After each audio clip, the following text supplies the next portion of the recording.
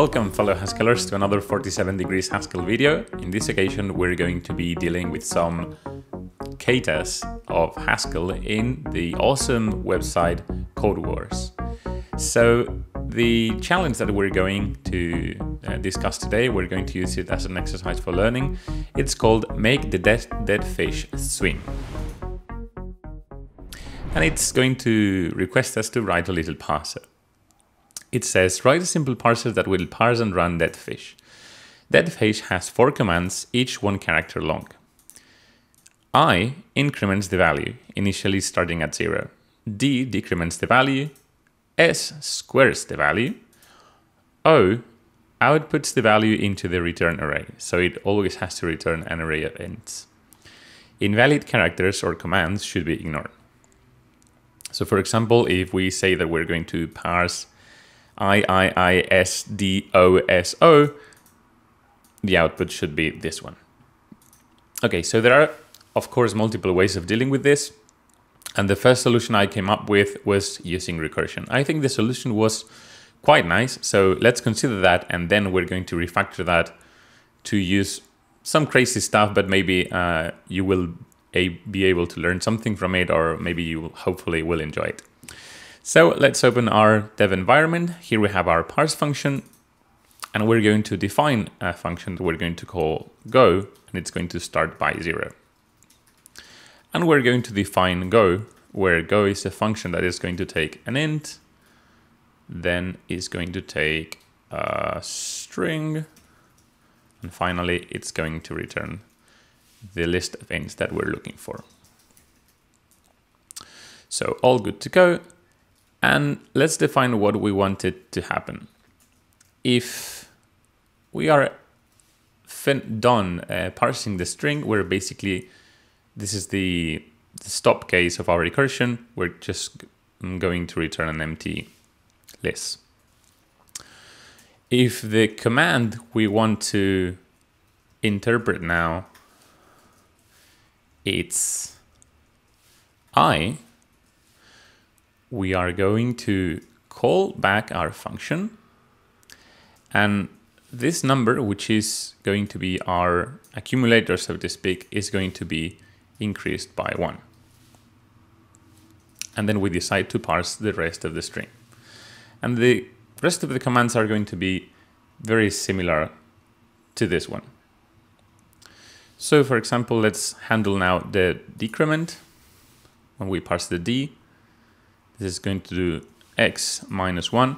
And if you're noticing, since we are using the cons operator in Haskell, we're actually removing the first char of the string and then recursively continue with the rest of the function with the rest of the commands that might end up in the string.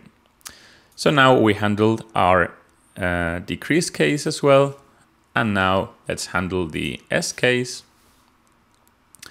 In this case, we're going to do exp by 2. And then we want to handle the case in which we said it's going to append to the end.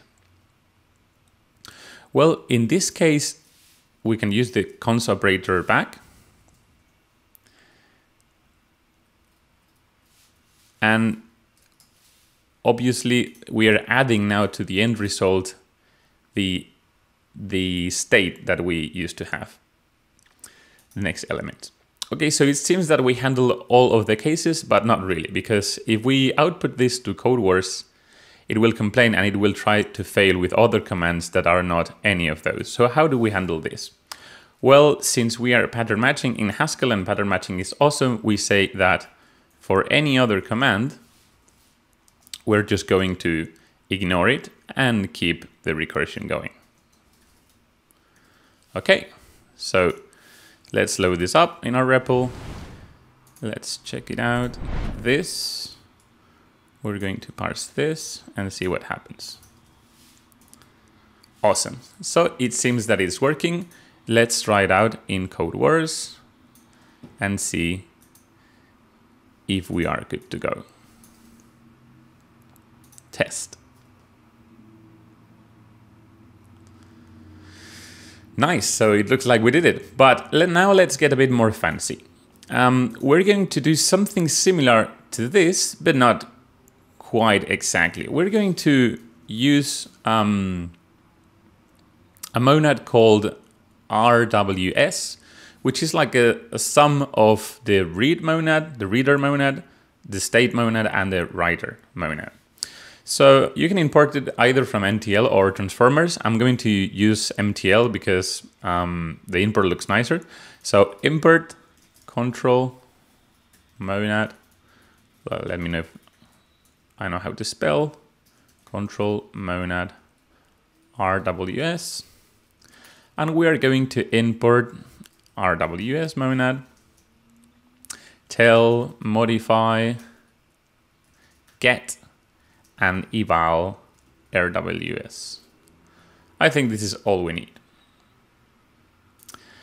And for now, we're going to ignore this and say that we're going to eval our RWS with some function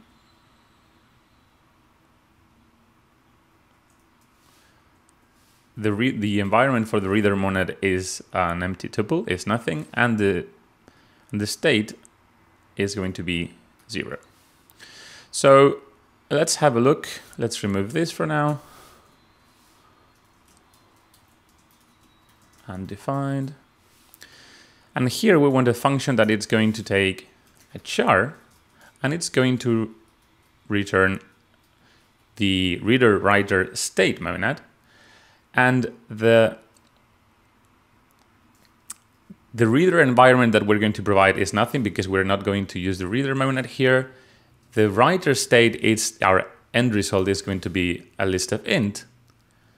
The state that we want to accumulate that starts by 0 is going to be an int, and then we need to find end with an empty tuple.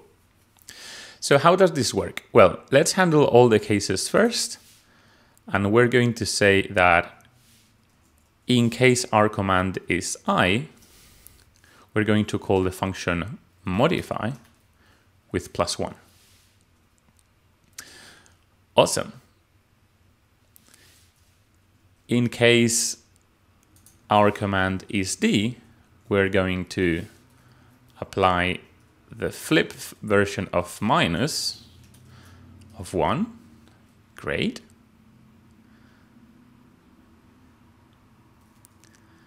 In case is an S, we want to also call modify, calling the function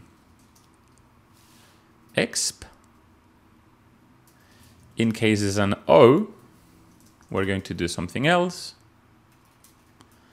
And what happens if it's any other command? How do you tell the monad to don't do anything? Well, to just do pure unit, because we're in the context of a monad. So this computation will do absolutely nothing. So what happens in the O case?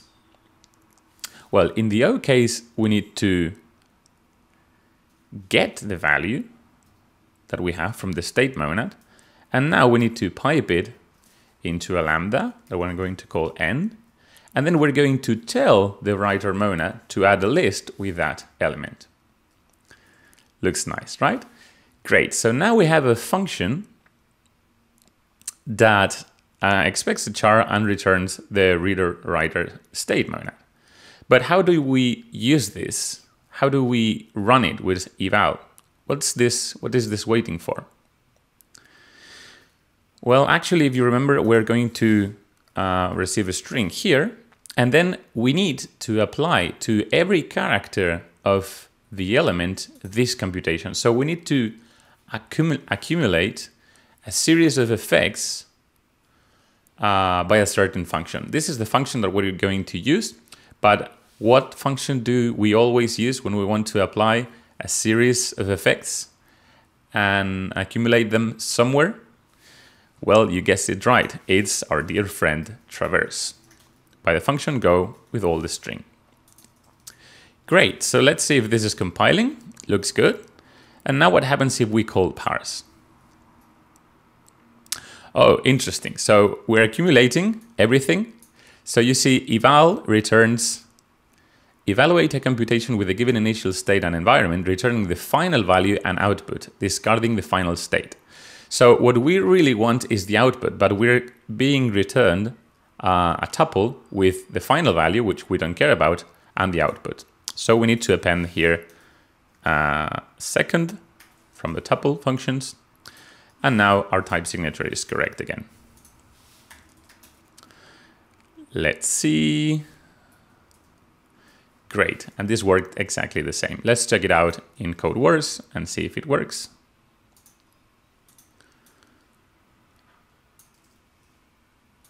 Test. Oops, okay, I messed up this. So the name is not exactly the same as my environment. That's to be expected. The module is different. Let's try it now. Awesome. And now for the final run. Not final yet. Great. So it passed. So as you see, we can pretty much resolve any looping problem in Haskell with recursion, but sometimes it's nice if we use of these Kirky monads like reader and state and writer.